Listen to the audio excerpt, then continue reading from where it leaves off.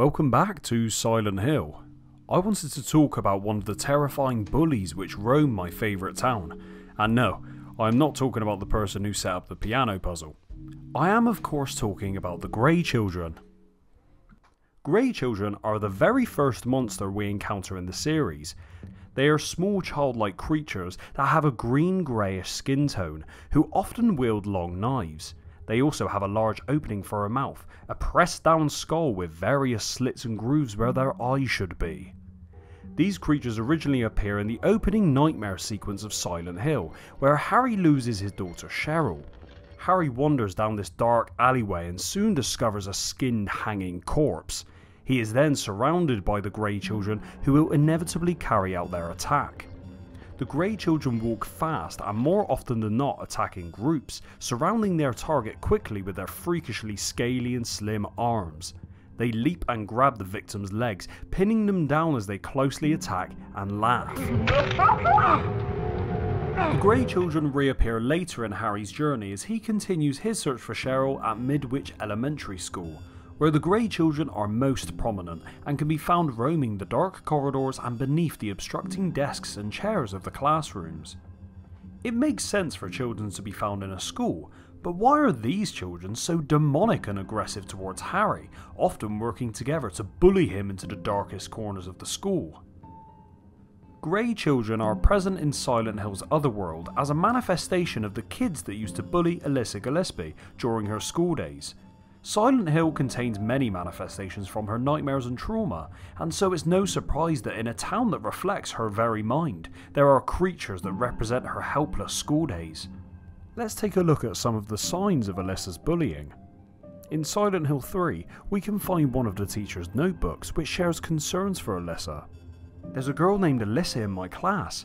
If your memory is any good, you may remember her. She's the one that I said they call a witch."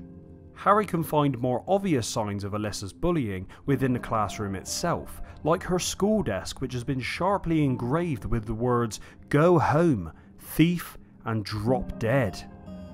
Harry can also discover Alyssa's past cries as he searches the school's bathroom.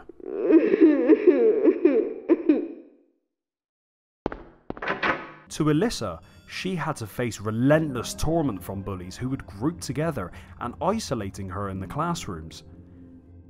And this is why they appear within her Nightmare of Silent Hill's Otherworld as these coordinated and annoying creatures, simply representing the bullying that Alyssa experienced. This is how Harry must feel when he is cornered by many of the Grey Children who continue their relentless assault and simply laugh at his pain. The school isn't the only place that Harry can be attacked by these demon children. The sewers of Silent Hill contain a monster known as the Stalker, which is a ghost variant of the Grey Children. They have the exact same attacks and strategy, but they are also invisible, which makes tackling these nightmarish toddlers even more challenging. The Stalker is not just a variant of the Grey Children, but they are also a matured form of the larval Stalker. Larval meaning the most basic, original form of something, especially when you're talking about insects. But these aren't pests. Larval stalkers are invisible and haunting children who innocently wander the school and lakeside amusement park, blindly looking for their guardian as they wander in the otherworld. Harry might mistake the larval stalker as a violent creature, considering it will cause his radio to emit static, indicating to him that danger is nearby. However, they are harmless and simply roam around making a squeaking noise before slowly disappearing, either within Harry's flashlight radius or into the darkness entirely. In the beta version of Silent Hill, the larval stalker had an obvious skin texture and could also be attacked, but the developers felt it was unnecessary to be able to kill a non-resistant infant. The transparent appearance of stalkers and larval stalkers may further represent Alyssa's horrific school life. Their invisibility could reflect the years of isolation and seclusion that she experienced. That's all there really is to say about the larval stalker, aside from the fact that if you were to use Agliphotus on the first larval stalker of the amusement park, you can actually break the game.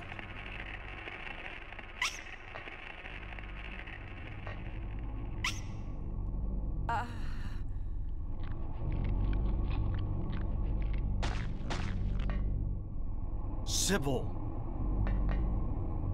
Wake up! Snap out of it! If the Grey Children don't appear during your playthrough and you feel like you have avoided this enemy, you are most likely playing either the European or Japanese version of Silent Hill.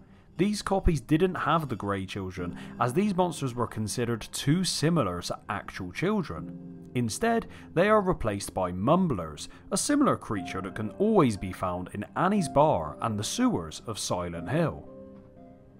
I won't go into too much detail about the Mumblers in this video, as they may warrant their own episode. All you need to know in this video is that their attack style is very similar to the Grey Children, and so they make a good replacement for the European and Japanese copies of Silent Hill. I hope you enjoyed this short lore video on the Grey Children. Let me know in the comments what you think of these frightening creatures and what monster you would like me to explore next. Subscribe for more, and I'll see you next time in Silent Hill.